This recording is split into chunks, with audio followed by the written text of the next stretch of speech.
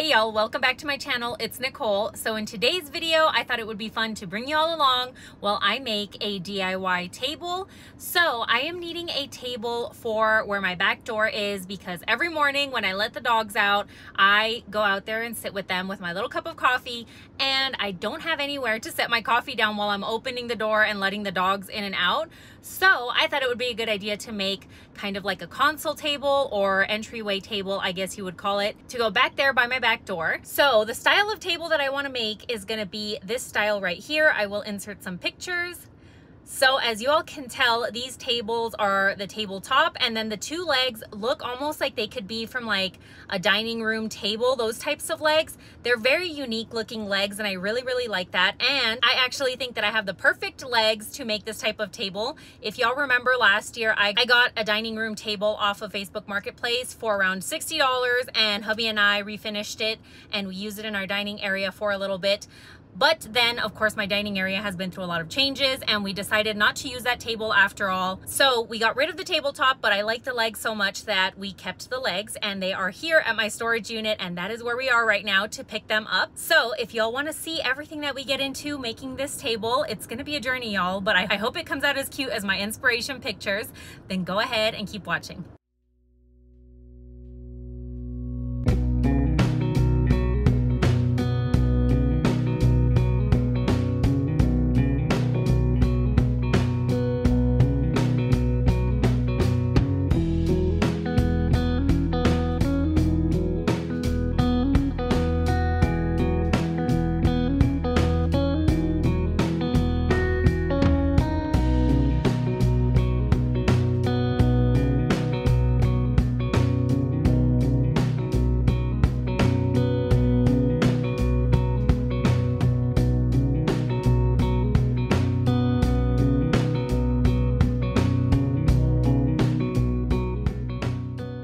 All right, y'all, so I'm home now, and first things first, let me show you all where I want this table to go. So the living room is right here to the right.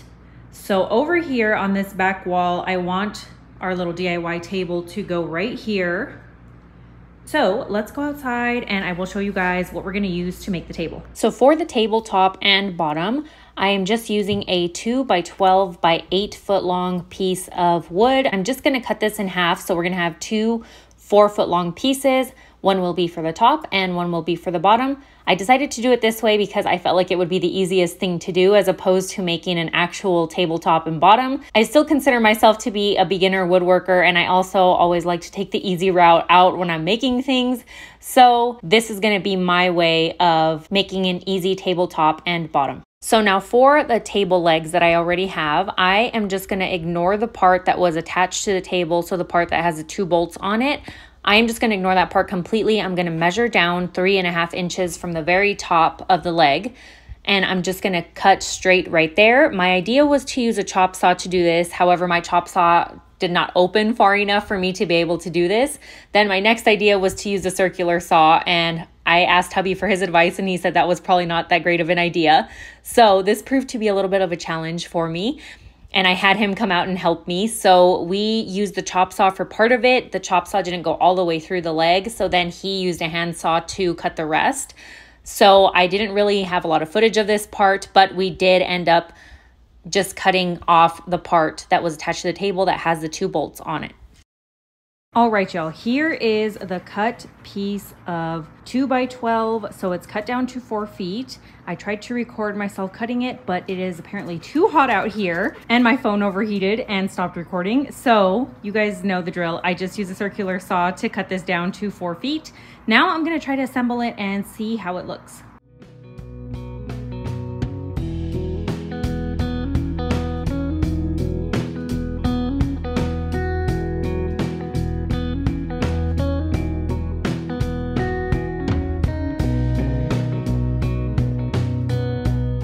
So here is the table assembled, of course, not actually assembled, just kind of put together so I could get an idea of what it was gonna look like. I absolutely love it at this stage.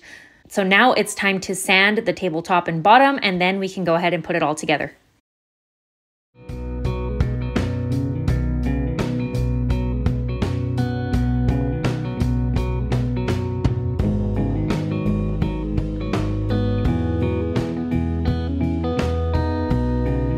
So let me explain to y'all how I'm gonna use these legs. I am actually gonna use them upside down. So they will be like this. What would normally be the top of the leg that would attach to the table, like if it was a dining room table, which is obviously where these legs are from, is gonna be the bottom part, and the skinny part, which is technically the bottom of the table leg, is gonna be the top part. Because all of my inspiration pictures, I noticed that the legs went from thin to a little bit thicker. So I feel like this is what's gonna look best for our little DIY console table. So of course, the first thing I'm gonna start by doing is removing the little buttons that they have on them that were originally, of course, to save your floor. So I'm gonna remove those. And then we're gonna add in these dowel screws right here. So these, you make a little hole and then you add them into the leg, and then you would make a hole in the tabletop and you would screw them in, and they attach the leg to the tabletop.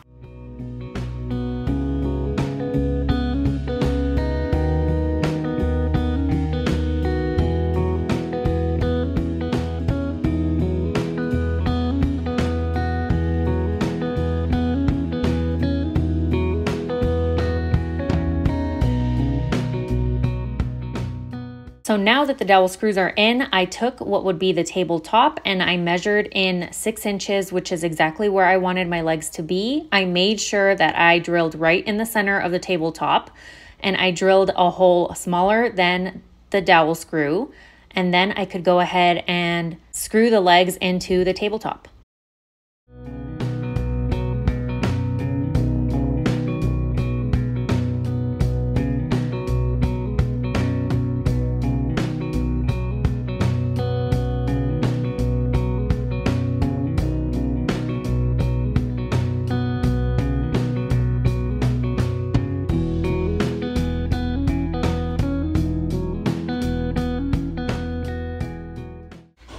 Once the legs were screwed in, I went ahead and got what would be the bottom of the table, and I flipped the table over onto the bottom. And for this part, all I did was add 4 pocket holes to the bases of the legs, and then I added 4 screws in just to make it really nice and sturdy.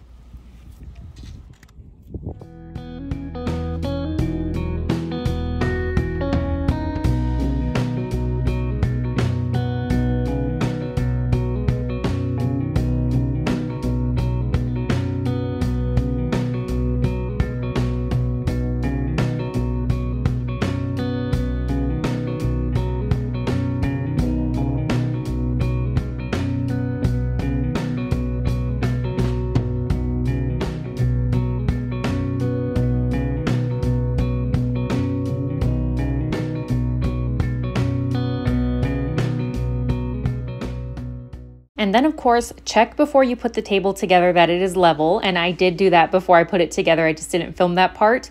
But at the end, I went ahead and made sure that everything was level once again, and it sure enough was. All right, y'all, so now this is the next day. I am gonna get to painting this table. So I want the table to be black. So I'm gonna use my favorite Rust-Oleum Painter's Touch in flat black. I usually like to use a satin black, but I could not find any in store, so this is what I have on hand. So this is what I'll be using.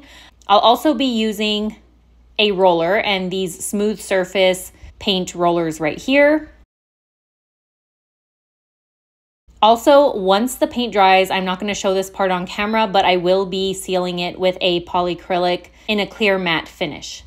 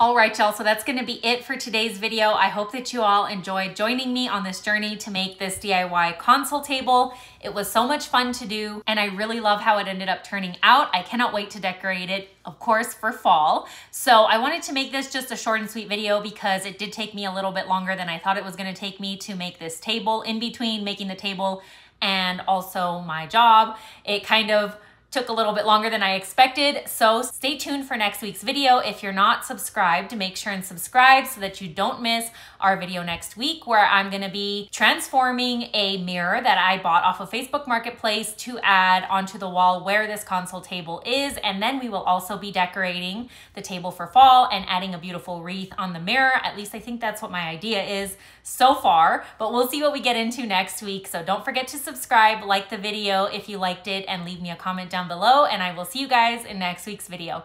Bye, y'all.